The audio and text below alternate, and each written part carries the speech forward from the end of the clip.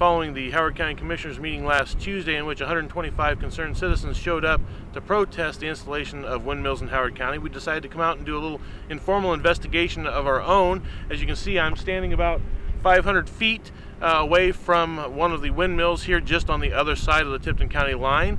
I downloaded a decibel meter on my iPhone and did a few amateur readings from about 40 feet from the base of the tower, and got about 65 to 70 decibels as a maximum sound off of the tower during normal operation. Now, when the housing turned at one point to better face the wind, that sound spiked up to about 80. In fact, you can hear it turning right now.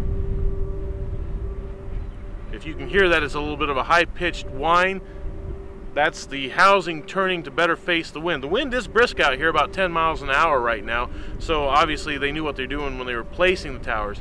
The question here is, will this make enough sound to disrupt normal living conditions out in the rural areas? As you can see, none of these windmills seem to be anywhere close to habitations. It looks like there's a farm down here about a quarter-mile away. That's probably the closest, and it may be even farther than that, really.